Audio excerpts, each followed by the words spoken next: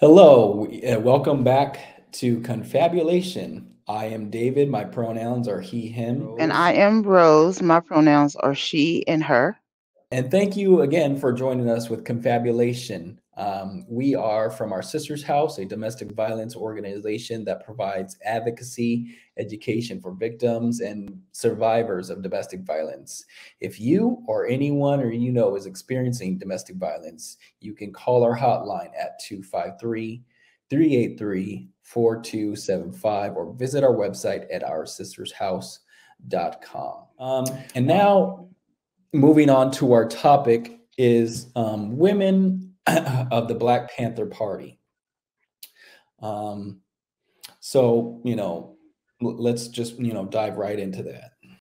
Well, one thing that I did learn about doing this, Women of the Black Panther Party, when we think of the Black Panther stereotype, it make it seem as if it was all about men and the dominancy of a man, but it's not. It was all women who started this movement, and it wasn't a all black thing. It was a movement that the women came up with to help everybody else that was poor, to help them with they hosted uh, blood drives, helped do testing for sickle cell anemia, and that's very prominent in the black community that we have that, and food for the kids that were in school that were having difficulties, didn't have lunch or anything like that. So that's what that was. And I'm beginning to think it was probably because women were doing all this. Men saw that, okay, they were dominating them. And so it kind of changed the scenario. And it was not even violent until the police got involved. And I think it was mainly because they didn't like what was going on. And then it started violence against them. And then it made it just a whole lot worse than what it was. That was something that I learned while doing this, which was really very, very interesting. Yeah. And the Black Panther Party was founded in Oakland, California in 1966. And about 60%, 66 or two-thirds of the Black Panther Party were women. Um, Mhm. Over 60 of them were survival programs primarily run by women. Angela Davis on the survival programs said these programs demonstrated that freedom is far more than a checklist of formal rights. Freedom involves free breakfast for children, free groceries, free education, free health care, free transportation to visit incarcerated loved ones. Mhm. And then, why are these women overlooked, especially when it comes to the Black Panther Party? Um, Exactly.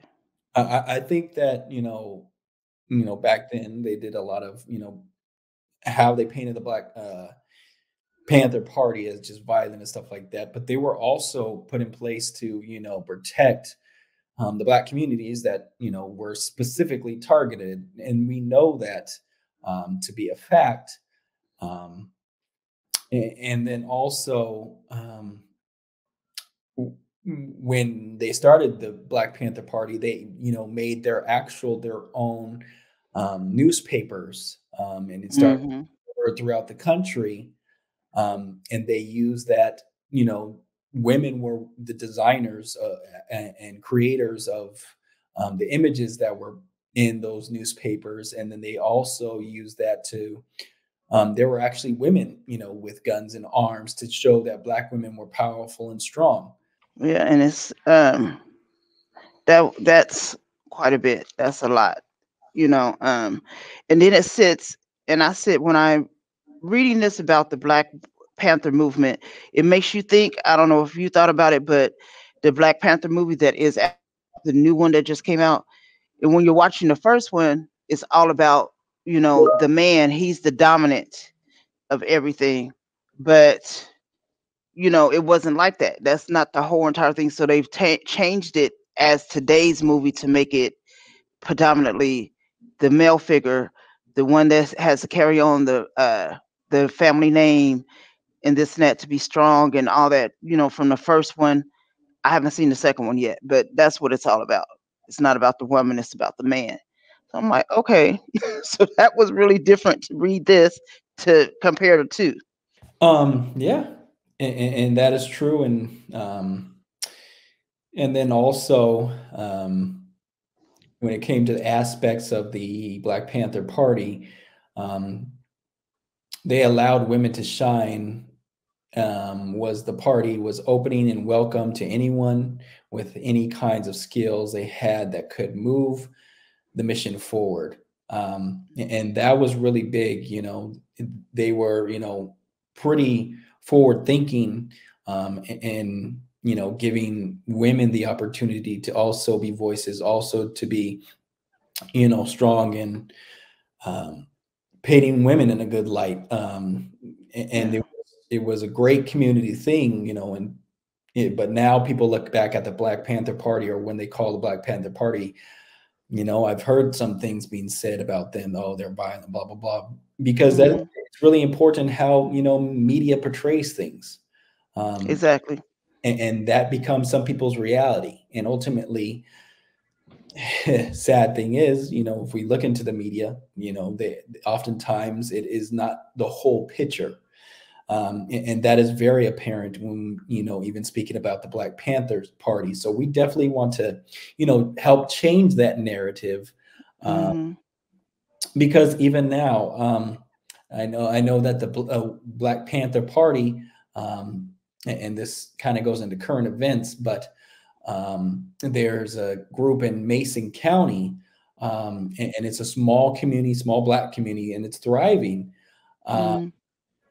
and then out of nowhere, I don't know all the full details yet, but basically in that community, there was a motor company that was trying to push, you know, basically take away their charter, and then Hmm. also implant a what's it called, a big motor company factory. Okay. And I mean, I guess their side is saying it would be good because, it would create more jobs and all that stuff and build up the population. But I mean, there's nothing wrong with that community that's already there. The community is thriving, and specifically, it's a predominantly Hmm. Black community, and it ultimately looks like they're trying to shut them up, basically, because they try to take away their charter for no reason. Exactly. And then the Black Panther Party is one of the parties that has stepped in and tried to help them, and now helping them thrive even more. So that is Exactly. important to know that the Black Panther Party is still out there, and they are still doing good things in the community for Black people and for people that are not people of color, the minority. Hmm. So Exactly. And it's like, because I'm also thinking about this in a nurturing kind of way, far as the women in the Black Panther movement, because us as women, we are natural nurturers. So it's like perfect that they were the ones who started it. They're the ones who gave the testing for sickle cell and tried to provide education for the kids and make sure they had a good meal and everything else. So I mean, that was perfect for it to start out as women because they are the nurturers naturally. That's just what they are. But like you said, I mean, if the community is thriving, why bother them? Leave them alone. I mean, if it's thriving, do stuff to make it even thrive that much more, but don't tear down something that's already working. Just improve on that, make it strive even that much more. But that's reality. They just want to come in and do whatever. Like, oh, this will work better. But it's not. It's nothing wrong with what's going on right now. yeah. Like they say, if it's not broke, don't fix it. So not broke, leave it alone. Yeah, and Madeline Rooker's story, she said, I love Hmm. working at the central distribution for the party paper. The thought of being able to educate communities worldwide about the struggle was empowering to me.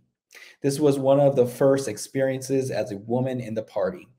We had a shadow showdown about that. When I first started, The men would go to the warehouse at the end of the day to throw their boxes, load the trucks, and do airport runs. Meanwhile, us women were trying to typing labels for subscriptions or rolling posters and packaging goods to go out. At some point, we would get that work done, and we knew there were more than we could do. One day, a couple of us went to the next door where the men were leading the truck. There was a moment when the men looked at us like, what are we doing here? To make a long story short, it worked out that if are able to lift and throw 30 to 40-pound boxes, get in line. Segregated work changed after that. From then on, women and men were on the same side of the warehouse working together. That opened a lot of conversation. Work shouldn't have to do with your gender.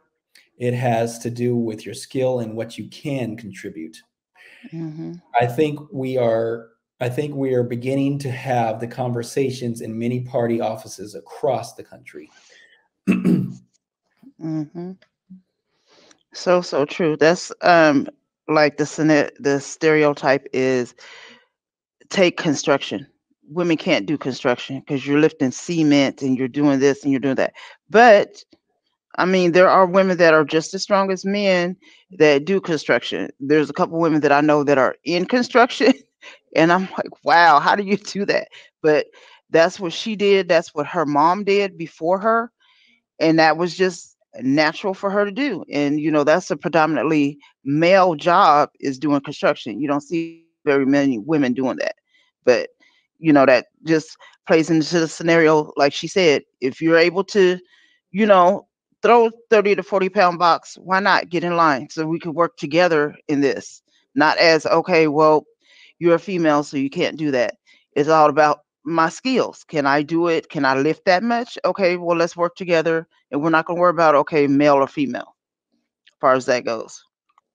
And what I would like to say is, even though there's a lot of good things about what happened with the Black Panther Party, um, and all those things, I think that that also was like the painting of the strong black women, like all that stuff that's really good, but at the same time, black women can be vulnerable. True. And so I think that it's also important that, what she was saying was, it's a community effort. It's not just man, it's not just woman, but it's, all together. And that was what the main point of the Black Panther Party was, to build up the Black community, to be Mm-hmm. able to, move us forward.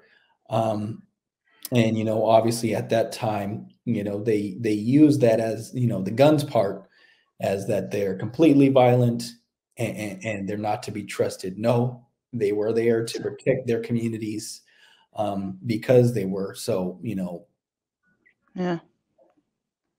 Because attacked. nobody else was doing it. Because nobody else was protecting the community. So they did it on their own, found different avenues to help protect their community, and law enforcement didn't like it. So then it was scenario, oh, they're violent and this and that, and they really weren't. It's the police were violent against them, so they had to protect themselves. And that's where you get all the violence at, and that's not what the whole entire movement was about. It Yeah. was just trying to, like you said, protect their community, educate their community, because of course they didn't want to educate black people back then either. They didn't want us to get an education. So it's like, okay, take matters into our own hands. Let's educate our children. Let's make sure our children have something to eat. Let's make sure our children's health is good. Check them for sickle cell, any other medical things that they were doing, the events that they had to help the children and those in their community. And like I said, the police, they just didn't like that. So now all of a sudden, the Black Panther is violent, which is not true. Yeah. Yeah. And then there's another quote that I want to, talk about. Another story of the Black Panther movement is Cassie's story reflecting the legacy of her mother.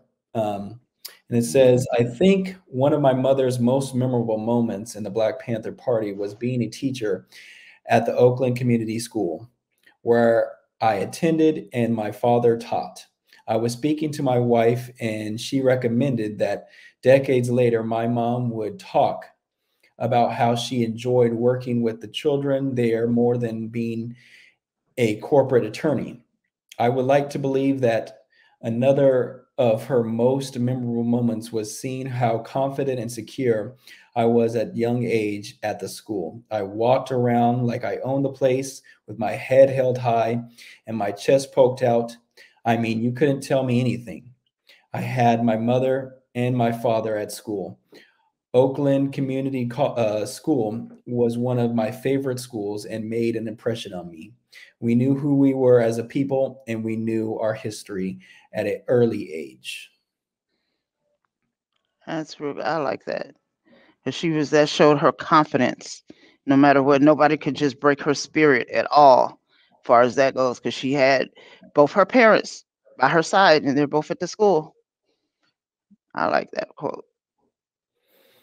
Yeah. Um, and I think that's also why, a lot of Black Panthers were at HBCUs. And I think that, HBCUs are very integral in, the community. And I have gone to one, Oakwood. Yeah. University. So I think that, having those communities and having the Black Panther Party and having those HBCUs, it is part of American history, is part of America, is a part, Hmm. of our history. And it's really important, Yeah. to pour back into your own community, because that is what, HBCUs are. They're pouring Yeah. into their own communities. And we need that for every demographic.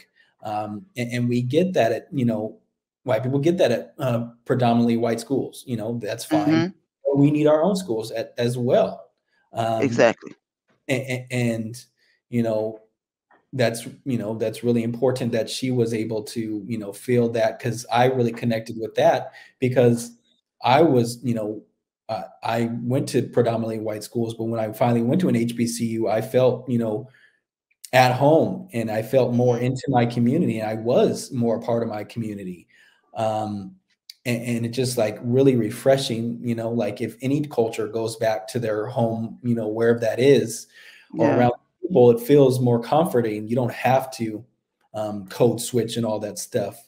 You're just Exactly. able to be, completely yourself, which, helps out, when you go back into other spaces where there are multiple, you know, cultures and all that stuff. It's important, that's another aspect that you can bring into the, these workspaces and community Hmm. partners.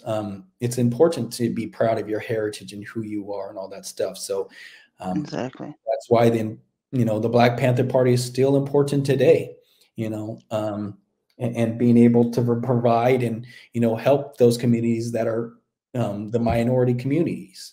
Um, Exactly. just like the one in Mason, Tennessee, being able to step up, as a bigger, party, as a bigger, functioning group, um, Hmm. protect their own from, bigger businesses. True. Capitalism is good in some ways, but sometimes, that's a way of capitalism that it works against the Black community, because oftentimes Exactly. we don't have as Yep. much money and all that Yep. stuff and those resources. But then, when somebody comes in like the, Black Panther Party, and they help, and the NAACP come in and help out, that really, you feel like Exactly. you're being backed up by your own community with it, which is huge. And you're not being pushed out of your community, which is what what they are trying to do with these big businesses, is actually push the black communities out, because like you said, finances, they might not have those, and all these big businesses coming in with whatever it may be. You have all the other communities coming in.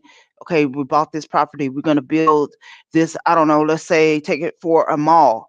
Okay, a fancy mall that has, only Nordstrom's and Macy's, the most expensive, stores there that, some Black people can't shop at. So it's like, okay, everybody else is coming in buying this, and then they have one spot. Then they'll, close out another, what they say, mom and pop's business. Oh, okay, let's buy them out and build something else. And then eventually that community is gone. It's a totally different community because you've just slowly pushed them out of the community that is already striving where they are, but you're not satisfied. Media is not satisfied with it, so they want to come in and, you know, dominate it. In other words, I guess you would say. Yeah. Yeah. And we can view several programs as a model for how we can create a vibrant, interwoven community that supports the needs of Black survivors, also of domestic Hmm. violence. We are, ourselves at our sister's house, we, support survivors of domestic violence, and that are women, that are women of color. And that's really important, to be able to connect with somebody, that is just like you in your community, that either Yeah. they've gone through or they know about what your situation is, and they know how to, you don't have to code switch with us. You don't, you're able to get, the things that you need, and you're seen as an equal, and oftentimes. So it's, we Exactly. are, a very important part of the community as well. Exactly. And I feel like you said, you don't have to code switch with them. You could sit and be on their level and sit, and especially those that have had the experience, and say, you're not alone. I've been there, been what you've been through. It's going to be okay. They might need that encouraging word to say, oh, well, they can actually relate. They're just not here, oh, it's a job, and I was trained to say this to you and to say that, you know, on a personal level, that makes them feel even that much more comfortable to open up to you, and then you can sit and get them the help that they need because they're already in distress. They're, going through this, they're running from their abuser, and they feel lost. And that, when you're running, you feel like, okay, there is no one out there to help me, or these that are trying to help me, what if they slip and give my information leaks to my abuser, and then I have to run again? This is my life. Who can I trust? That's the main thing, because they want to find somebody that they can trust, that they can actually open up and talk to about. And if they don't open up, you can't get them all the help that they need to get. So like you said, code switching, you don't have to. You could be yourself and just sit and talk to them, and get on their level and give them that sense of understanding. Yeah.